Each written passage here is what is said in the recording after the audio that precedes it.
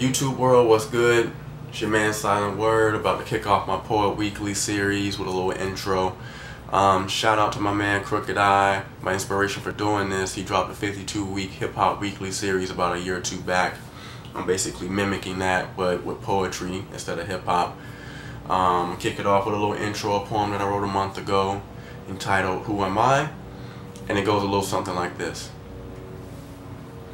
Sometimes I look into the mirror and I don't see anything at all. Not a shell of a body, core, or soul. And in the midst of a crowd, I feel considerably alone. The ugly duckling per se that's invited to swim with the flock but never spoken to or paid any attention to. The scars on my body show my pains. Or do they really? I have cuts and slices everywhere. Cutter is what they call me. But if they really knew, they know these cuts are here as my passageway away from the eternal pain that I feel from being called that name, or being looked down upon and shamed. I feel society is to blame. You see, Hester Prynne would understand. She was branded with an A, and forever cast away for something that is done in society even today. And just like her, I was branded, but instead my letter was a D. D for plainly being different. You see, growing up I was considered that kid.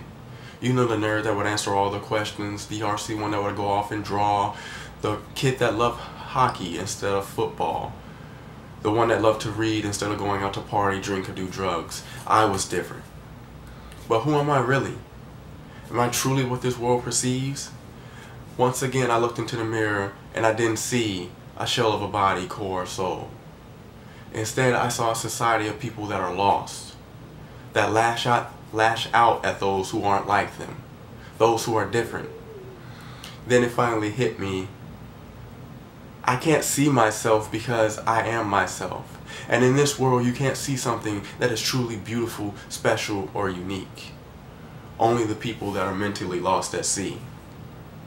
When I look in the mirror, I see society, because I am everything society wants to be.